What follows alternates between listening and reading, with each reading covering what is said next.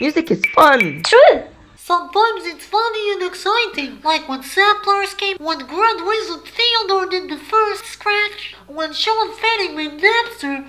Well, sometimes it's not so funny. The Induce Act could soon make any culture-making device with the potential for copyright infringement illegal. Recently, the court decided that NWA had no right to freely sample a 3-second riff from Get Off Your Ass and Jam by George Clinton and Funkadelic. The court said, if you cannot pirate the whole sound recording, can you lift or sample something less?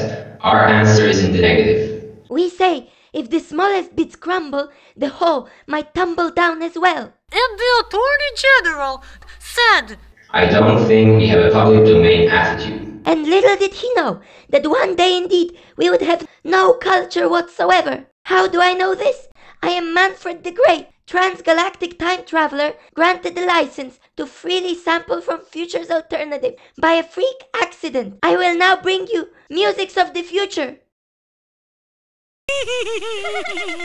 There is a future that's silent, and even the heartbeat is copyrighted. There is a future in which recording devices are extinct. Music is played, but never stays around for long. There is a future that unravels to a bland soundtrack of corporate pop. And there is a future surprisingly familiar, where bits of Elvis or Janis echo in futuristic compositions. Now is tomorrow's past.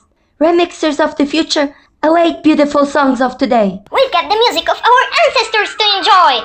What music will you leave for your grandchildren, grandchildren, grandchildren, grandchildren, grandchildren, grandchildren, grandchildren, grandchildren,